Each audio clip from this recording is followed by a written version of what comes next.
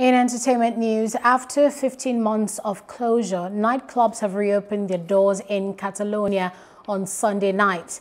Certain restrictions still apply, such as a limit of 50% of venues' total capacity, the obligation to wear a mask inside, closing time at 3:30 a.m., and a register of attendees which must be kept for a month to trace customers if there are cases of COVID-19. Marcel Bimbella, a spokesman for Barcelona's Passion nightclub, says the past 15 months have been a really hard struggle for the nightlife sector, which was the first to close and last to reopen. So happy, it's so amazing. Yes. We've been in quarantine for so long, it's amazing to be here finally. Yes, we're so happy and it's finally summer. Yes. Yay. Hello, hope you enjoyed the news. Please do subscribe to our YouTube channel and don't forget to hit the notification button so you get notified about fresh news updates.